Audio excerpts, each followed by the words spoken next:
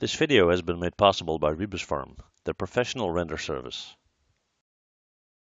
Hey guys, and welcome back. Well, today we're going to do a Maya 2017 tutorial, and what we're going to do is we're going to create a sunken door handle. Okay, here we go.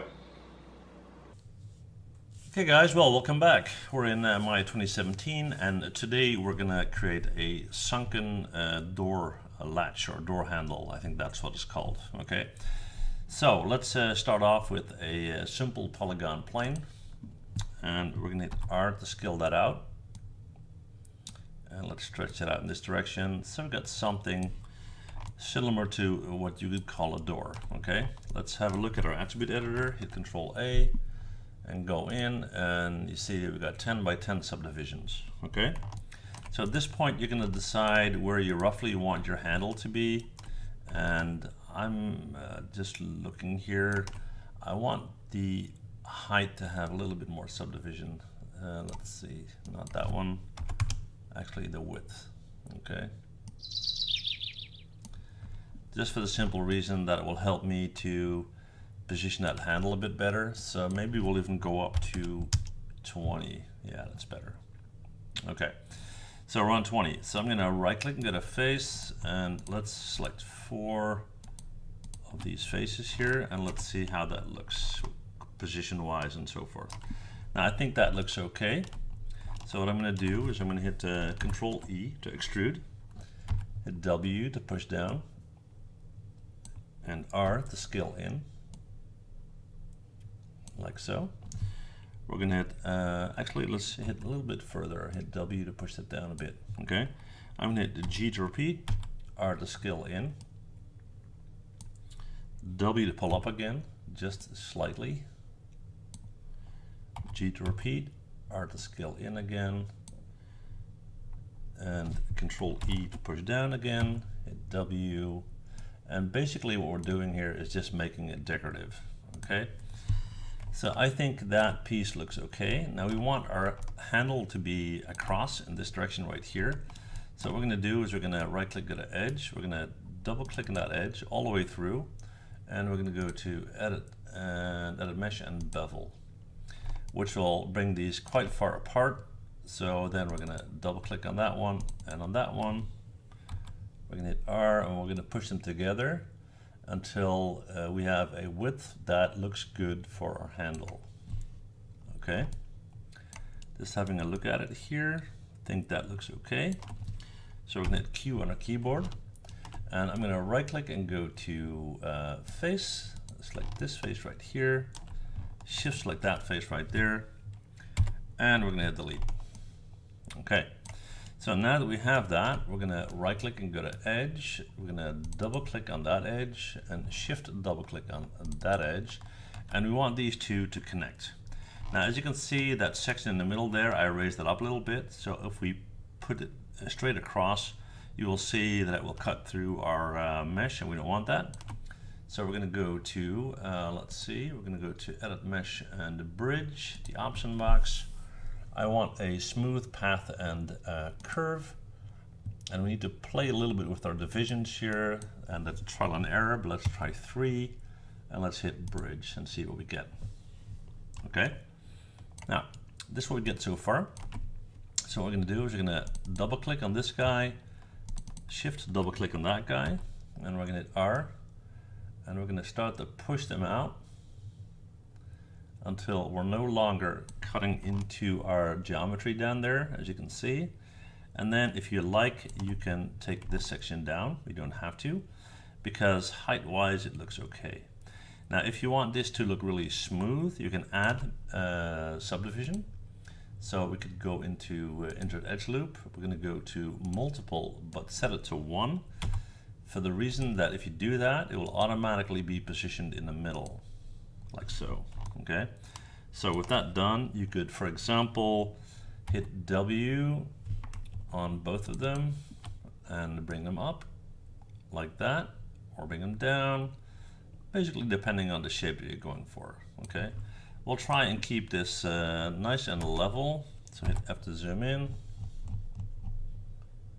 and let's see. Yeah, I'm okay with that. Looks good. And then if you want to give it a little bit more detailing, what you could do is take these edges, not the ones at the bottom, just those. Same here. Yep. And go to Edit Mesh and a Bevel. All right. Now, these right here, I know some of you will respond and say, hey, you know, you have an issue here. These are not n-gons, they're triangles. Triangles are okay. These, however, are n-gons, okay? An n-gon is something that has more than 4 corners. So we're gonna need to deal with that, okay? Now, there are a couple of ways we can do that, but one of them is going in and going to Mesh and Clean Up. So now what it did basically is it turned them into triangles, triangle here, here, here, and so forth, and this looks a lot cleaner, okay? So that's basically all there is to it, and this is how you get your sunken handle, okay? Well, if you got any questions, as always, let me know, and let me see what you guys come up with. I can't wait to check that out. And that said, see you guys in the next video. Bye.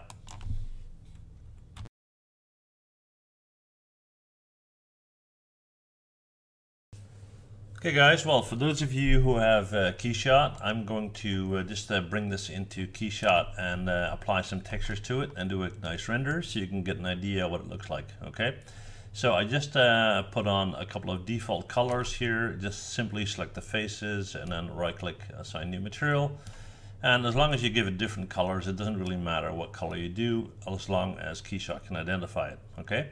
So with this color pattern set up here, I'm going to go up to File. I'm going to go to Export Selection because I got it selected. Option box, make sure it's an OBJ. Export Selection. I already did this, but I'm going to override it. Okay, so I'm going to call this Door Latch, Export Selection, and Override. Okay, so let's jump into Keyshot. Here we go. Okay, in Keyshot, we're going to go to File, we're going to go to Import, we're going to look for our door latch, and there we go. We're going to just hit Import, simple, simple, and then we're going to go in and we're going to choose the materials that we want to use for our setup here, okay? Now I want the handle itself to be black rubber, so I'm going to go to the plastics section, to soft, to rubber, and drag and drop that onto the yellow section right there. And then for the main door, I want something metal, preferably with some sort of mesh going on.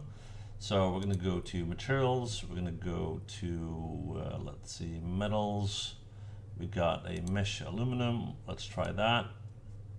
Drag it on.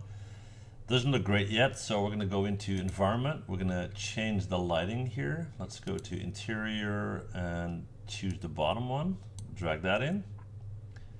Then we're going to go into our backdrop. Take the studio backdrop, the one that's almost the darkest. And now we have a better idea of what our door will look like. So we're going to go back to materials. Let's see, instead of the aluminum, let's try something that has a little bit of color to it. And where are they? They should be here. Yeah, there we go. We're going to go with the brushed section, and let's try some cool colors. That's pretty neat. We're going to bring in a texture for that red space right there. So maybe we can go in and use that aluminum. And then we're going to change the scale. Okay, so we're going to double click on it. We're going to go into textures and we're going to bump up the scale here. Let's have a closer look and see whether that is the text that we want to go for. You can see there's a little grid going on there, but it's not very distinct. So let's see if we got something else here. We got chrome. Yeah, it's much better. We'll go in, we'll increase the size there. Yeah, much better. Let's zoom out. Let's bring in something for our green here, and let's see if we can actually bring in some lights. That would look cool. Okay, so we're going to go to light. Let's do emissive. Let's see what options we have here. Yeah, we'll bring that in. We'll drop it onto our green here. We're going to double click on it. We're going to go in and change that color. Okay, so let's push that towards red. Not really an effect here. Let's have a look.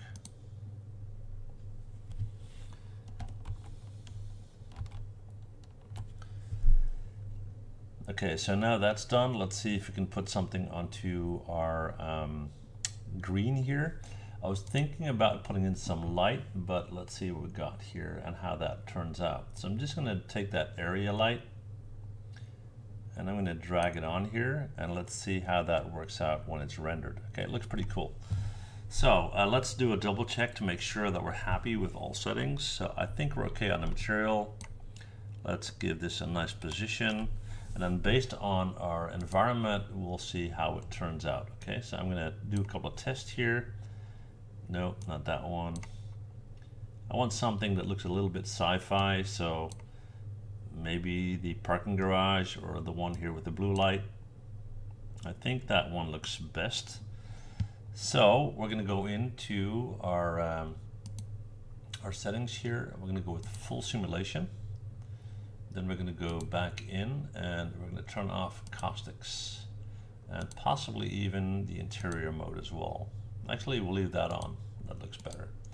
So we're going to go into our render menu. We're going to select render. I'm going to call this Untitled 2 and I want it saved on my desktop. There we go. 1920,080 is fine. 300 dpi is fine. I'm going to go to options and I'm going to say maximum samples, and this is all good. So let's do a render.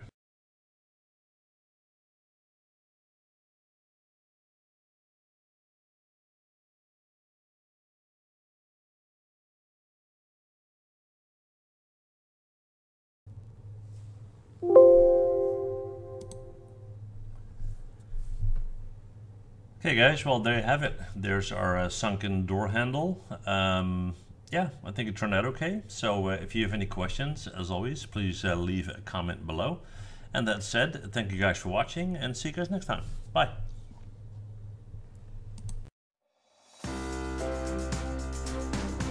Well, thanks for watching. And before you go, please hit that MH button to subscribe, okay? See you guys next time. Bye.